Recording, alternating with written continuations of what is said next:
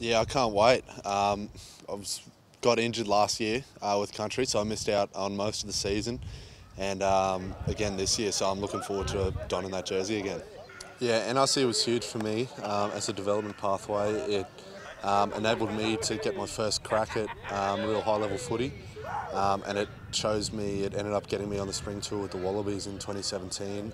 So it really shows people are watching.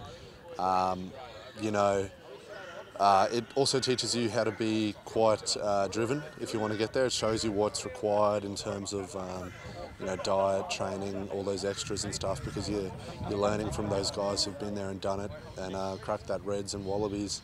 We had guys like James Slipper there last year, so it's awesome, that mix of boys, up and comers, guys who are trying to crack it, and guys who've been there and done that. So it's an awesome level to play at.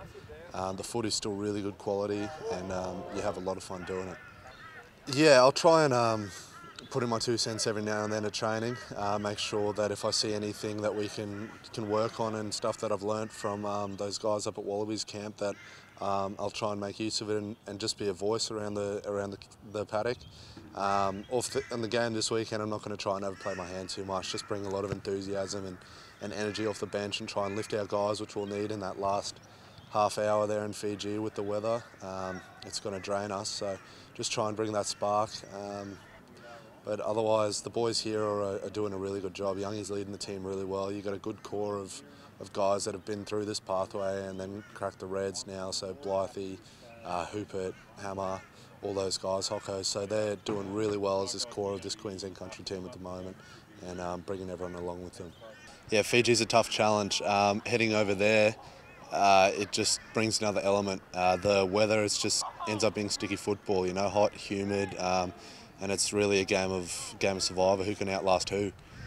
They can sort of play anyway. They got us in the final last year playing quite tight, relying on their scrum set and pick and going through the middle, which probably isn't what you're used to. You're used to expansive Fijian football, so they've shown they've got a few different skills up their sleeves. So don't know what we're in for, but it's going to be a big one this weekend. Yeah, this match, much like the last two we've played, is sort of make or break. We didn't quite get off to the start of the season like we wanted to, and we let a few games slip. So this weekend, essentially, win you're in, lose you're out. So not much more needs to be said. We've got to win it.